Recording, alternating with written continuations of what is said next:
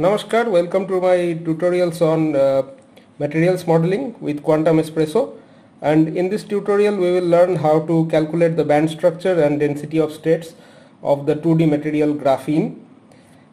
Discovered in 2004, graphene was the first two-dimensional materials, and it has very novel electronic and optical properties. And if somebody is interested in doing materials modeling, especially in 2D materials, then this is one of the starting examples we deal with. So for this tutorial we will keep it very short, and for that purpose I have already downloaded the graphical user interface BURAI, that is a free software, and it is a cross-platform software, so it can be used with Windows, Mac OS X, and also with Ubuntu Linux. So I am using here a Windows platform, and you can get it from this website. You can download it and install this. It's a free software. So basically the engine of calculation is Quantum ESPRESSO, which is a plane wave density functional theory software. And now we will proceed to see how to calculate the band structure of two-dimensional graphene. So for that purpose I have already, as you can see on my desktop, I have downloaded the CIF file, which is a standard format of a structure file in material science. So I have the graphene CIF file in my desktop, and I will launch the BURAI GUI, and with this GUI the Quantum ESPRESSO engine comes pre-installed, and it is using the interface uses JavaScript. So make sure you have Java installed on your desktop before you download the software. So so this is the home screen, and from here we can go into the folder where I have my CIF file, that is the structure file. So I will go to this my computer, and I'll point to the directory where my file is. So it is stored in the desktop, and here I see gr.cif. This is the file of graphene, and I will just select and double click on this file. So now we have come to the coding window, and here we have a lot of choices and options. If you look at this bottom right hand side, you have this geometry, and on the right of that there is a button, and you can see different type of options are showing the geometry, SCF, optimize, MD, which is molecular dynamics. You have density of states, the DOS, bands to calculate the band structure, NEB for the nudged elastic band, time dependent DFT, phonon calculations. So you can do a whole lot of calculations with ESPRESSO, but that is something to deal with in a different tutorial. So Quantum ESPRESSO you can also download in a standalone fashion, and if you are working on Linux platform especially, most probably that's what you will be doing. And it also has its own very good documentation, but why I'm using a GUI is for beginners. It is very useful to have a graphical user interface in any kind of materials modeling studies. So here we see that we have this the CIF file of graphene, and we can see the two carbon atoms. This is a unit cell, and we see the hexagonal unit cell. The cell is shown with this borders, so you can maximize, minimize the cell to see where the atoms are. So if you look at ESPRESSO, it is mostly the input file is made of several flags and several blocks. So we can also view the input file that we are creating with this GUI. For the matter, there are different GUIs available as well, like PWGUI is another open source GUI that you can use with Espresso. So basically here you see the system of this card. So and system, this is specifying A, the lattice parameters A and the C, because this is a hexagonal lattice, two-dimensional hexagonal lattice. So iBrav is the number, Bravais lattice number that Quantum ESPRESSO uses to identify the type of lattice. So it is set to 4, which is correct. Number of atoms, 2 atoms are there in the unit cell. Type, both are carbon, so n type is 1, NTYP is 1. And you see the atomic species, carbon, this is the atomic weight, and this UPF is the pseudo-potential file that is going to be used for the calculation.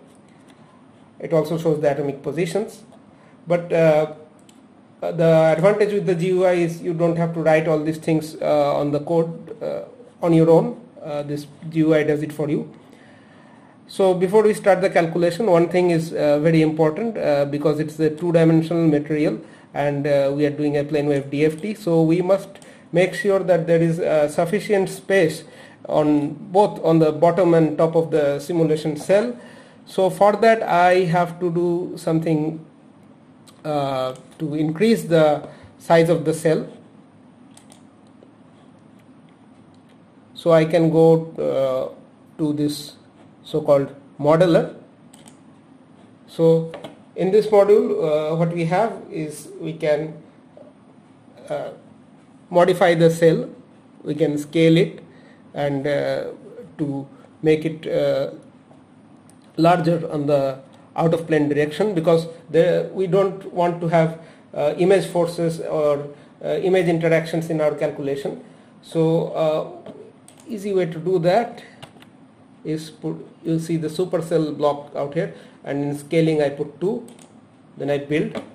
So a slight disadvantage is that it sort of repeats the structure. So I am having only a single layer of graphene, so I will delete these 2. I'll delete this selected atom, the extra layer that got created because I enlarged the supercell. And now I want to move this 2 atoms. So I will right click and select all the atoms, and here you have the translation of the cell in the C vector. I'll try to put it somewhere right in the middle of the volume. So now we have quite a sufficient vacuum on the top and the bottom of the material, and we will now export this configuration made with the modeler for our input file. So reflect on input file and select this option. So now we see that my input file has been modified a bit, and I just look at the input file what it is. So see the dimension of the cell in the C direction has increased, and accordingly the positions and all these things, they have been updated. So what I can do now is to set up a calculation. So this is the different blocks we have for the calculation, and this is right now we are in the geometry section. So we have the lattice type, we can set A, C, these are all correct, so we don't need to do anything right now. I can click here and I can go to SCF, because SCF is the self-consistent field calculation that Quantum ESPRESSO has to run before going onto band structure or any other type of calculations. So we will look at these things. So again you can just look at the input file side by side. So and this button is used to update the input file every time you make some changes round about here. So these are different blocks of the calculation, the different flags or cards, as you may want to call them, and controlling the calculation from this, you have to in fact set different kind of values for different materials. This restart mode, yes or no, basically this flag is whether to use some data from the previous step if some earlier calculation had stopped or something like that. So we don't really need it here. This is the maximum allowed time for the simulation to run. It's a small calculation, so we don't need to change anything. If you want to read the force and the stress on the system, yes, you can change these cards, and you can immediately see that there are two different lines in the code appear in the control block, TPRN4 and T stress. So these are set to true. If you are not using a GUI, you mind it, you have to input these things on your own. So plane wave cutoff, this is a very important parameter. So usually for this kind of small system, depending upon the material, I would say 50 Rydberg is okay for this system. And also I would like to use a rule of thumb for the cutoff charge, that is 4 times of this 50, so I will use like 200 Rydbergs. So that's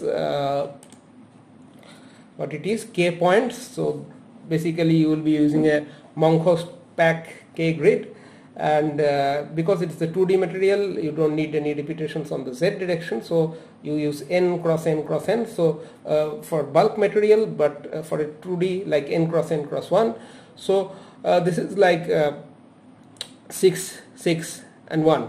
So Kx, Ky, and this is 1, and I'll use a smearing for the occupation, and I can set it to different type of smearing, but the most standard one is to use the Fermi-Dirac smearing.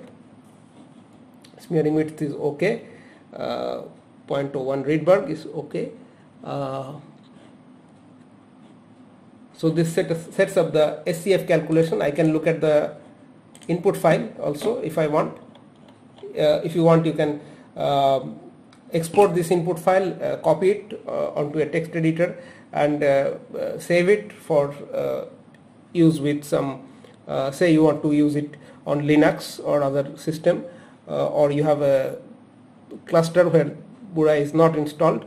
So for that case, you directly have to use the Espresso input file, and for that you can download it, you can save this file in a text editor, but we will do it on this system only.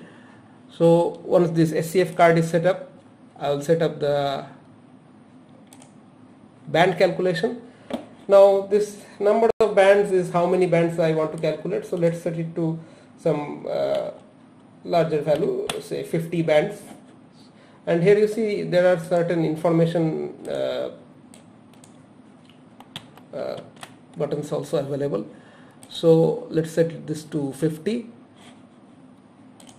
can always keep looking at the input file at the same time. And how are you going to sample the Brillouin zone? So I prefer to use the crystal type coordinates, and you see that it does in fact change the input file accordingly. You just have to press the refresh button to update. Now what I'm going to do is I'm going to get rid of these points, because I'm going to sample this thing in the Brillouin zone path gamma mk gamma. So right here we can use the symbolic way, but we can also input the particular value like 000 for gamma, 0.333, 0.3330 for K, 0.50 for M, and so on. But you can also just use the symbol. So this GG is the gamma point, MK gamma, and additional points I don't really need right now, because I'm looking for this sampling path, which is standard for 2D hexagonal materials. So I'm going to delete all these things.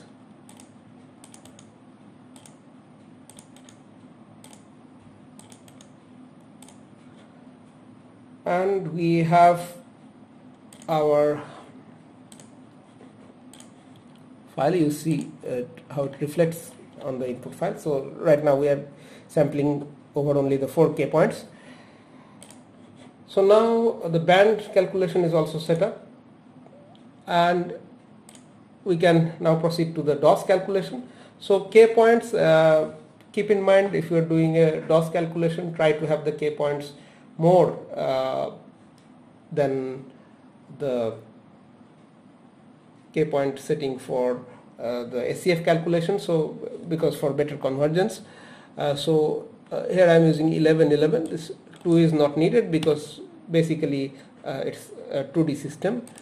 I will use 50 bands for the sampling of the DOS, and occupation smearing type of smearing. I would again set this to Fermi Dirac, but not here on the plotting flag, because there simple Gaussian broadening is good enough for plotting. So maximum energy from 50 to minus 50 it is set, but I don't really need that, so I'll do say from 10 to minus 10 electron volts, and you can also change the units. So very useful interface. So now all these input files are ready. So what I'm going to do is I have to run the calculation. So for that I will go to this menu on the right hand bottom side, the left hand bottom left hand side, and here I have this run. Okay, so I'll put this run button and it will prompt me to save the project, which I will. So it saves in a directory, so I'll say graph1. This is the name I'm giving it. So if I look at this file, this graph1 folder, so it has created a number of input files for Espresso. The default output input format is .in for Espresso, and we have the band, DOS, geometry. I'm not going to do molecular dynamics optimization, this calculation. So geometry is just the geometry file of the system. So what I'll be mostly using this Espresso SCF, this DOS, Espresso DOS, Espresso band. So how these files look like, just take a look at this. So you can open them in gedit and see for yourself.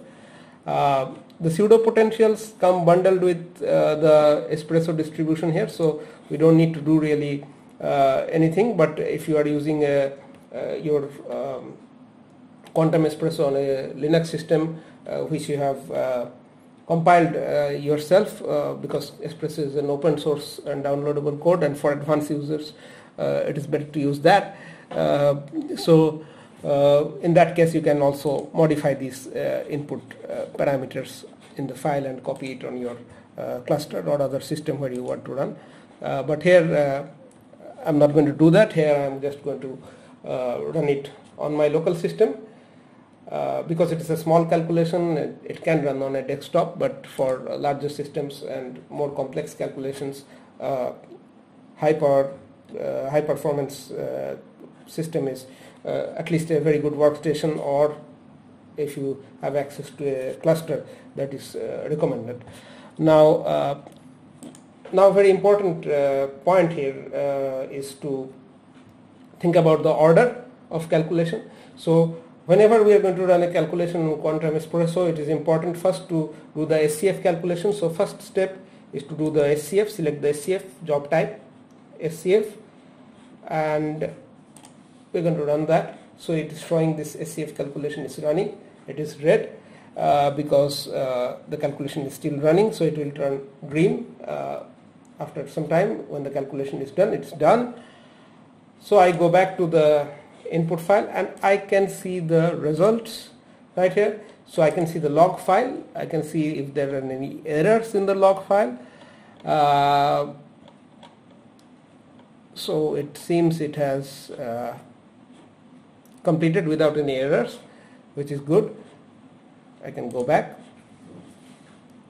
and now I will go back once again into the main window, and again now I can run the band structure calculation because my SCF has been completed. So I will go to the band calculation, I will run that, and in a moment I will have the results for the band structure calculation.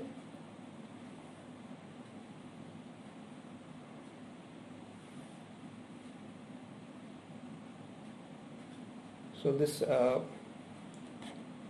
part will turn green when the band structure calculation is done. So what I have done is I already have done the calculations in a separate file to save time in this video.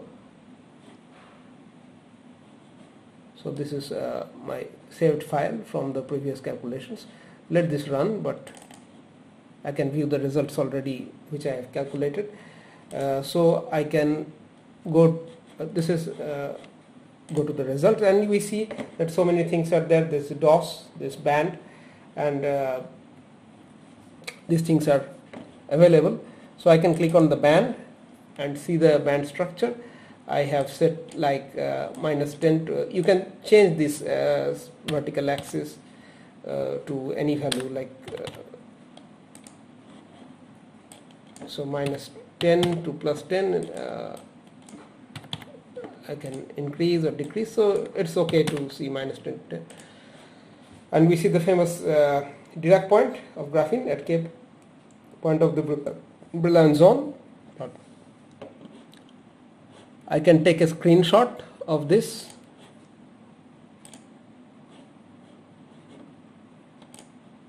If I want to use somewhere in a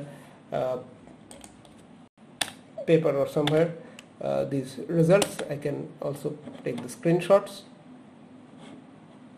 Go back, we look at the DOS, and this shows us the DOS, density of states, and here also we can change the minimum and the maximum value up to which we will look at. So you can also in the band structure, I go back to band structure now. So in the band structure you can also to make it more colorful, you can see the symbols. So the symbols actually represent the actual calculated points, and the lines are the interpolated lines. You can use much more number of points in your input file, but the fact remains that right here, if you see one of the inputs, so I will show you. If I look at the espresso band, I can modify this file and I can have many more points for the sampling. I can change this 20 to 50, 60, anything to have much higher number of points, but to save time for the example I have done this. So you can export this band structure as well. Yeah, this another screenshot, whichever way you like, you can save it. So this sort of concludes this short tutorial for calculating the band structure of graphene, and in the upcoming tutorials I will show you some other 2D materials, more calculations and more results. So goodbye for now, and take care. Thank you.